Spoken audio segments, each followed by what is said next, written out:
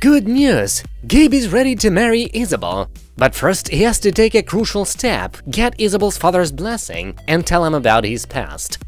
Isabel Posada's father sit at the table for a heart-to-heart talk about Gabe's transition.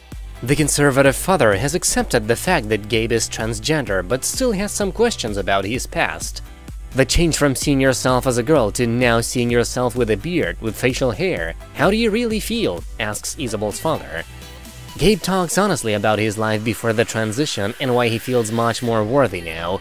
When I was that other person, I didn't like anything in my life, he says. I didn't like my body, my face, nothing.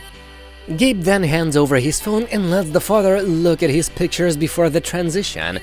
You wanna know who I was? Here it is, Gabe says. All of this immediately strikes Isabel's father.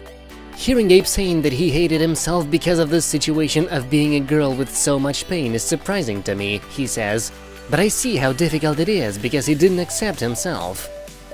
Gabe tells the father that his pictures before the transition remind him that every day he was alive, he wanted to die.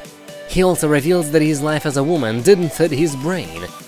It felt like I had body parts that didn't belong there. It's like if you have an imaginary arm sticking out here and only you can see it, nobody else can. It's like this doesn't belong here. Everybody's like, what are you talking about? You look just like everybody else.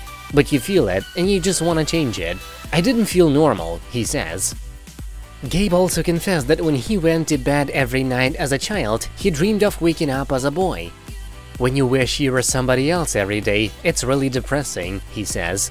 I put myself through hell just so I could be in the body that feels mine, and I don't feel like I wanna die anymore. I look forward to Isabel's father's answer and his decision to bless the marriage. Until then, thanks for watching. Subscribe not to miss this decision.